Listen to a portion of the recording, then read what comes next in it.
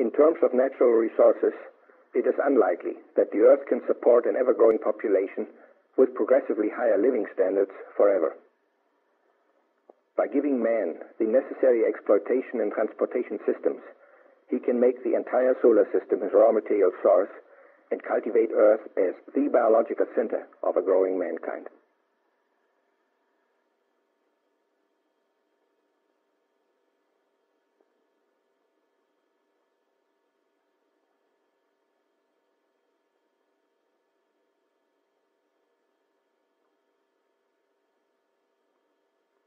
Initial studies of the first manned flights to Venus and Mars during the early 1970s have revealed the need for an ambitious program.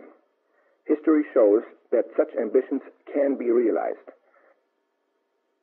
The first age of discovery began when Henry the Navigator covered 1,200 miles between Portugal and the Azores.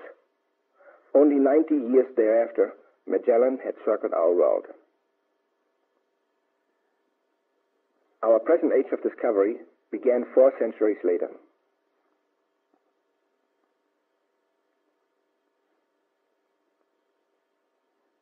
Now we have progressed to a point where we expect to reach the moon in this decade. Limited manned interplanetary flight can then come in the 70s. By the end of the 80s, we should have covered the entire solar system with instrumented probes. This then offers the realistic possibility that a Magellan could reach Pluto by 1995, just 53 years after the first large-scale rocket flight.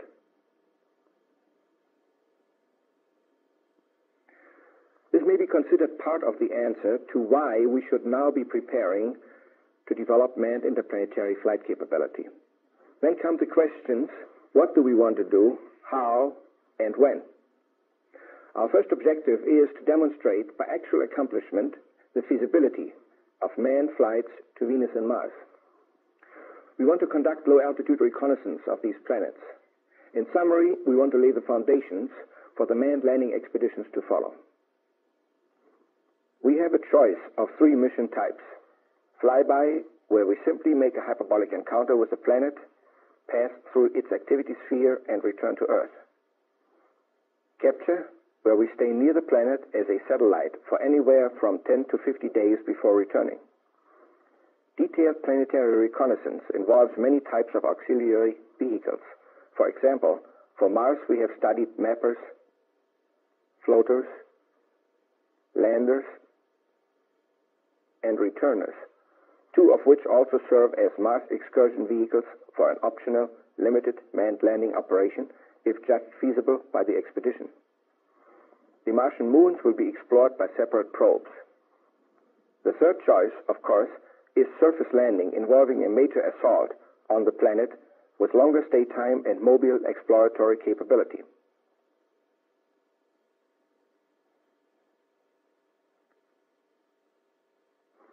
In terms of overall effort, the difference between flyby and capture is small.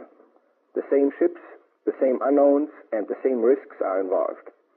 Capture is somewhat more expensive, energy-wise, than flyby, but yields the greatest return in terms of information and progress toward a major landing mission, which must be the ultimate objective.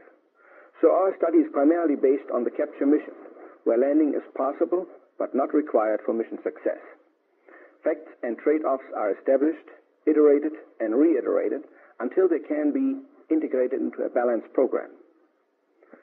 Among the criteria are planetary constellations versus schedule, energy requirements versus propulsion systems, mission periods, and perihelion distances, weight considerations versus radiation shielding requirements, capture period, and auxiliary vehicles, orbital versus interorbital vehicle assembly versus launch vehicle requirements, crew emergency capabilities versus Earth rescue capabilities, and finally, mission flexibility, reliability, and overall economy. This calls for integration of the planetary into the total national space program, especially the orbital and the lunar programs for their mutual benefit. Now, we have constructed maps for the interplanetary navigator to use in charting his course to Venus and Mars during all suitable constellations in the 70s. The abscissa shows the Earth's departure and arrival date, the ordinate, the target planet, arrival and departure date.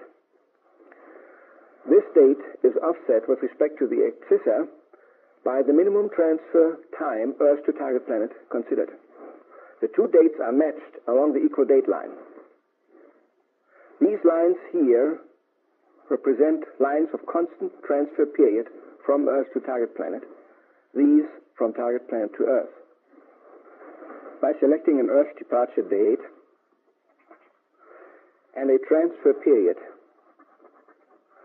the transfer orbit to the target planet is defined in terms of its orbital elements, transfer angle at a t, and hyperbolic excess velocity at Earth departure and target planet arrival. Thus, the first portion of a given mission profile is defined by connecting a selected departure date with a given transfer period.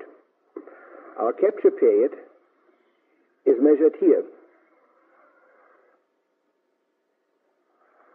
The return orbit is again defined by selecting a target planet departure date and a transfer period for the return flight.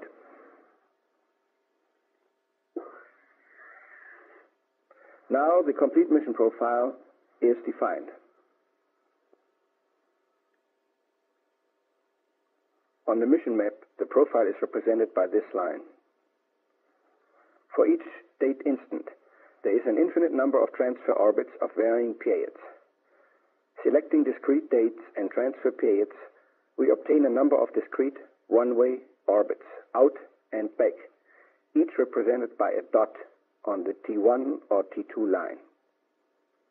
Some of these orbits are more, some are less expensive in terms of transfer energy, either for Earth escape and target planet capture, or for target planet escape and Earth recapture. Not only does the absolute energy level vary, the energy distribution between Earth escape and target planet capture, as well as that for the return transfer, varies also. For an Earth-Mars round trip in 1973-75, this energy pattern results. Obviously, the wide variation of energy levels imposes constraints on the feasibility of certain mission profiles. Some waters are just not navigable in the early 70s because the available propulsion systems are inadequate. These regions, then, yield the most desirable profiles for that time. An additional constraint is imposed by practical limitations in minimum solar distance during the mission. For the present, we assume that perihelion distances of less than 0.6 astronomical units will be avoided except in emergencies, and that, on the other hand, the ships are insensitive to danger down to 0.9 astronomical units. For Mars, we have avoided perihelion distances of less than 0.8 astronomical units. This, then, is a distribution of the intermediate regions. Here we see that most of the desirable energy regions do not coincide with regions of dangerous heliocentric distances. In many cases, we do not pass through the perihelion at all, so this constraint is not involved. So, here at a glance are the Earth-Mars mission windows for 1973-75. This is the most desirable Mars period in the decade. In 75-77, the conditions are comparatively less favorable. In 77-79, the energy requirements for fast reconnaissance missions are very severe. But if we could capture during the 73-75 period, we would now be prepared to take advantage of these conditions. Here could be our first major landing, where we would not have to worry about immediate return and thus avoid the high energy requirements connected with this constellation. Our stay time would now be approximately 360 days with a very inexpensive flight home. At certain constellations, the transfer orbits are steeply inclined with respect to the ecliptic.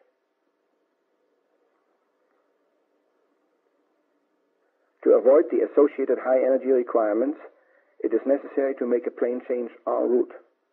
This raises the number of major maneuvers during one transfer to 3. The practical implications of this depend mainly on the type of engines available. Constellations of this type are rare. Between 70 and 75, Venus offers more favorable conditions in terms of both reduced energy requirements and mission period. In addition, the Sun is quiet, making Venus runs all the more attractive. During these constellations, mission velocities for Venus are roughly 60 to 85% of those for Mars. Mission periods are generally 1 year or less for Venus and range from 370 to 450 days for Mars. The how is dominated by two major questions. We don't know just what mission lengths man can stand, so we have selected the shortest trips consistent with mission objectives and propulsion energy.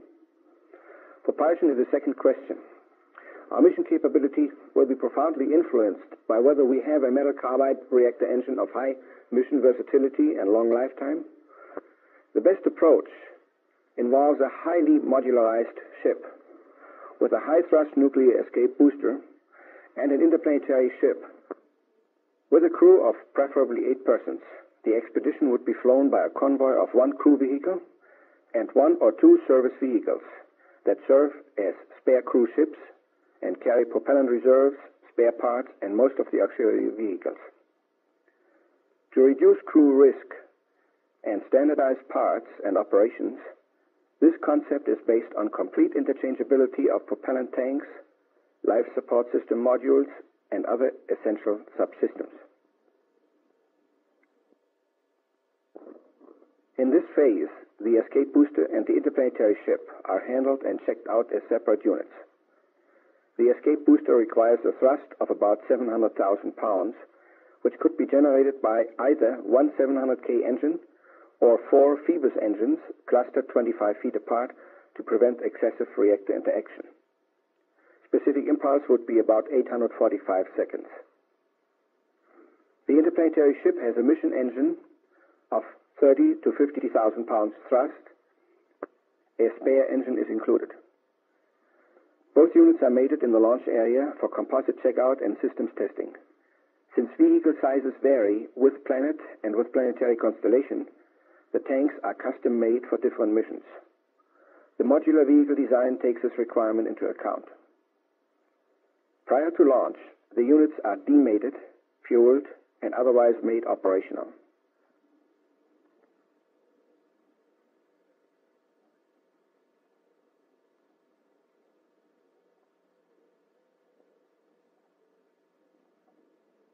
Transported into orbit by a post-Saturn vehicle of 750,000 to 1 million pounds payload capability, they are mated again and flight readiness tested.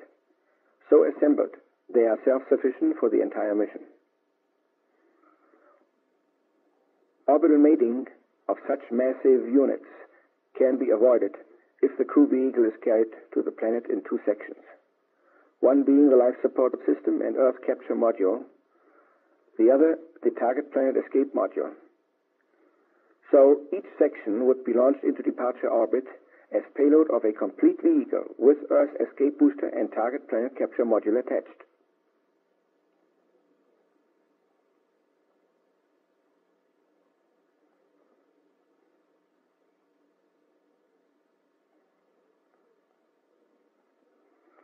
This mode then requires mating operations in the target planet capture orbit. The life support system, protected by 11,500 pounds of polyethylene shielding, is highly modularized. Here we have 4 mission modules containing 4 two-man rooms, an observatory, food, sanitation and storage facilities, a gymnasium, a scientific and medical lab, library and recreation area, and a repair shop.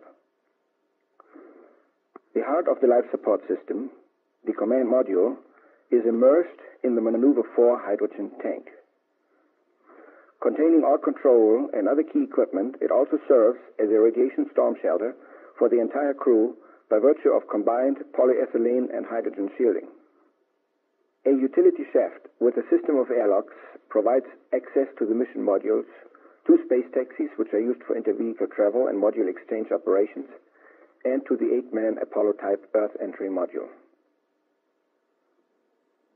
Front sections of the service vehicles carry auxiliary vehicles of comparable weight. Only one accompanies the cruise ship back to Earth. Now it has almost no payload, but enough propellant to carry the crew and its life support system during the target planet escape and Earth capture maneuvers in case the original crew vehicle is incapacitated. The life support system, except the Earth entry module, is jettisoned prior to Earth capture. The orbital energy of the cruise ship is then reduced to a slightly negative value to retain Earth capture, giving expected Apollo conditions for atmospheric entry. This is the weight distribution of a self-sufficient crew vehicle for a typical reference mission to Mars in 1973.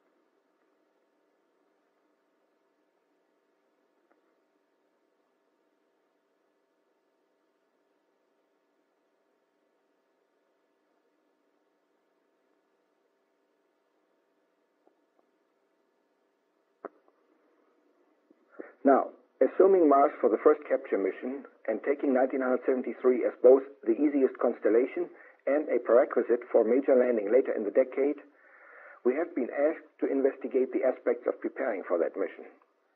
This schedule, covering all directly and indirectly involved key requirements, is an example of what would have to happen if the 1973 date with Mars were to be met. A great number of basic decisions on which to base the planning must be firm in 1964, particularly the choice of nuclear engine and mission mode. Using the convoy vehicle as pace setter, pre-design should be complete during the same time, while basic testing proceeds to lay the foundations for experimental design, which continues parallel to experimental testing and is complete by mid-66. Final design requires specification of all important subsystems here, and data from supporting space research programs, interplanetary probes, for example, are fed into the system. The ecological and life support systems must enter design and hardware phases by mid-64 to provide the necessary specifications by mid-66. Component testing proceeds parallel to final design. Following ground test, the life support system is tested in orbit, providing at the same time a manned space laboratory. Test articles and prototype modules are manufactured during the 67 through 70 period. Subsystem hardware must be delivered during this time. Test articles and prototype modules are concurrently ground and orbit tested.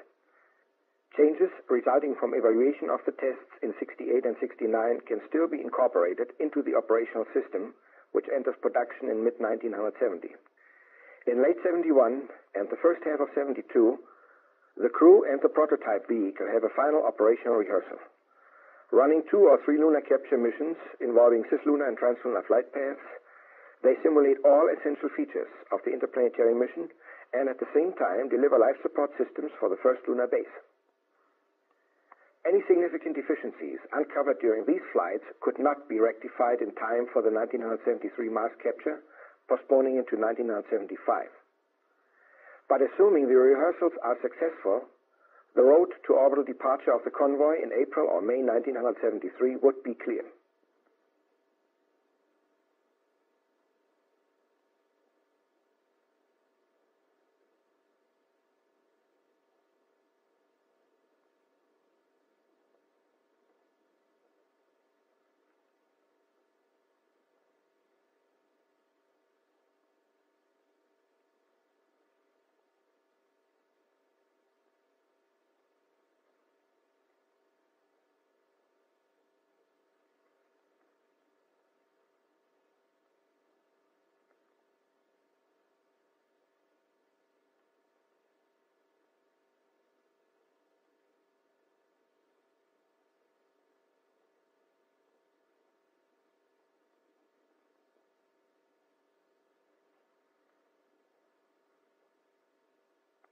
we assume that at least 2 convoy ships will be launched, at least 3 ships must be brought to orbital flight readiness involving 6 launches.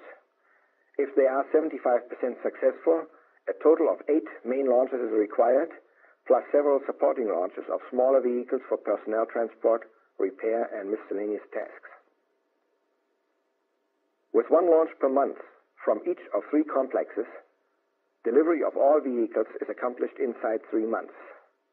A total of 100 days from first launch to orbital departure is postulated. This time is slightly more than 20% of the mission period proper. It can be reduced and the confidence level in its realization increased by the use of offshore launch facilities. In this case, spare launch platforms can quickly replace a platform destroyed by a launch failure, or spares can be thrown in to increase a launch density if necessary.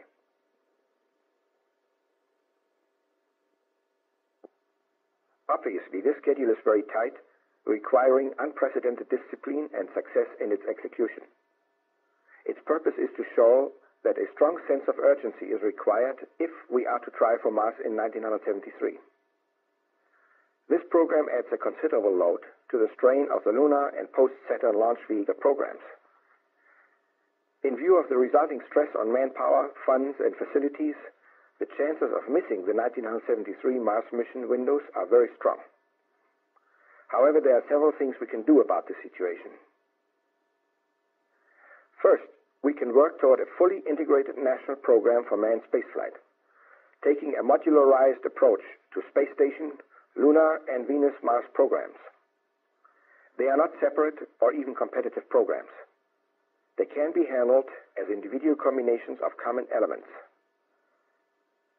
Our present and future efforts towards standardized instrument units, guidance, communication, and power generation systems can be complemented by standardizing space vehicle sections and space vehicles for use in all 3 programs and for as many missions as possible. Life support system and nuclear-powered interorbital vehicle development are cases in point. The life support systems for, say, an 8-man space station, an 8-man first-generation lunar base, and an 8-man fast reconnaissance ship to Venus or Mars are enough alike that we could plan the development of a single, long-duration life support system for use directly or with some modification in all 3 programs. Nuclear-powered space vehicles are a real necessity for cislunar transportation and manned planetary flight. The Nerva engine spearheads the important development of a nuclear rocket engine technology. Subsequent efforts are expected to concentrate on improving thrust, specific impulse, and operational versatility. This should lead to an advanced Nerva with higher specific impulse and to an engine of higher thrust and higher specific impulse. The latter would use a reactor of the type designated Phoebus by the Los Alamos Scientific Laboratory. For still higher thrust, Phoebus reactor engines could be clustered, or an engine of about 4 times higher thrust could be considered in lieu of the Phoebus engine. From the vehicle systems viewpoint, the latter would be more desirable for the Earth escape booster of an interplanetary ship, primarily because it is lighter than an engine cluster of equal thrust. Second, we must carefully examine all alternatives to the 1973 Mars capture mission. The first alternative is to continue to consider Mars as the number 1 target planet, but to postpone the first capture mission to 1975. As in 73, the 1975 Mars mission requirements lead to large ships which, for all practical purposes, call for the availability of a post-Saturn Earth launch vehicle. But now we have added 2 years. This greatly reduces the burden of Earth launch vehicle development schedules. We also stand a better chance of getting a metal carbide reactor mission engine, which would more than compensate for the increased energy requirements of 75 over 73.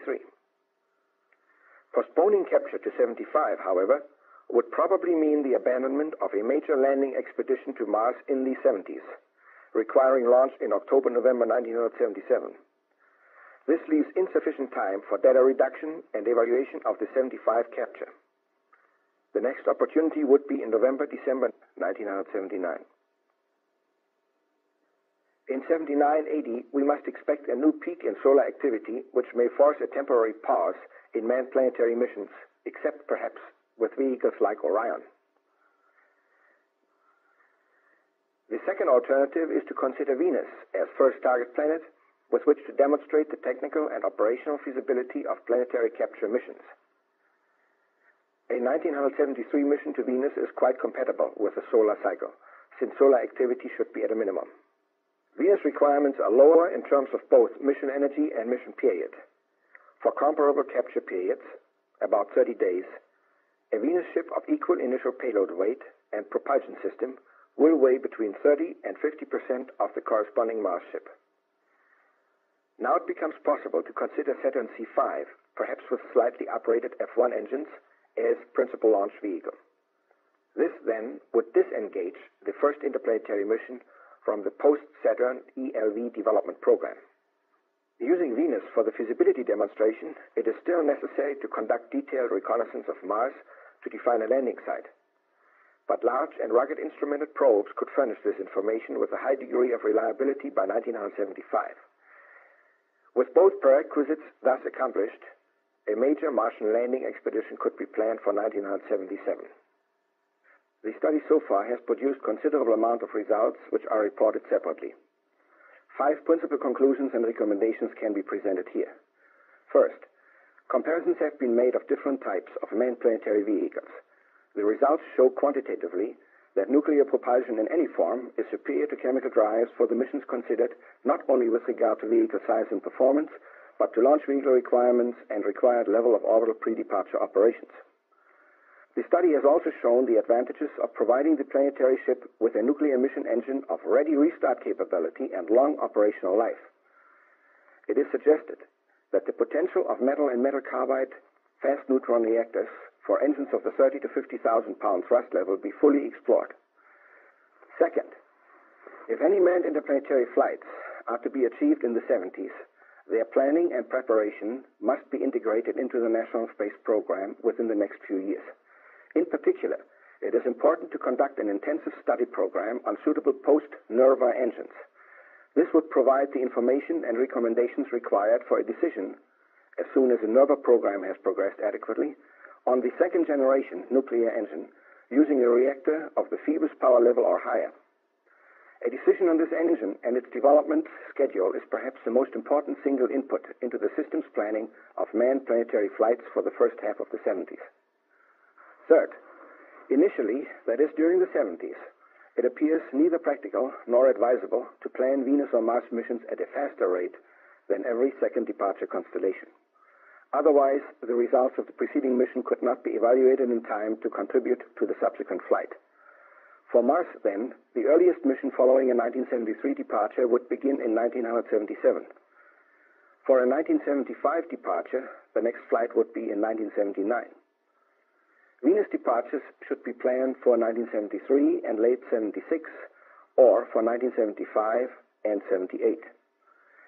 Increasing solar activity in the second half of the 70s may well endanger the feasibility of Venus runs later than 1975. The same applies to Mars, with the additional adversity of increased energy requirements for fast Martian missions during the 70s and early 80s.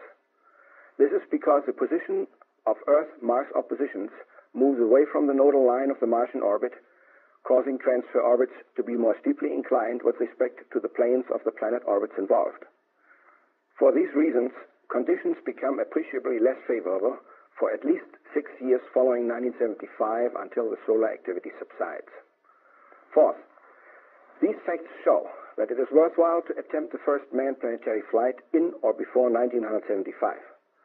In view of the lunar task ahead, it appears unrealistic to plan a planetary mission prior to 1973. On the other hand, Mars, even in 73 and 75, requires appreciably higher mission energies than Venus.